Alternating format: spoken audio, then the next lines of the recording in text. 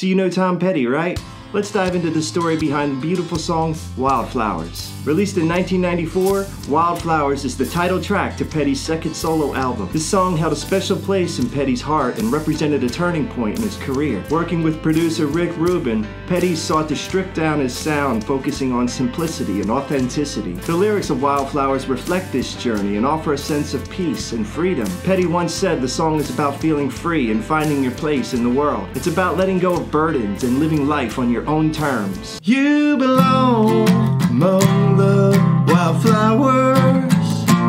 You belong on a boat out at sea.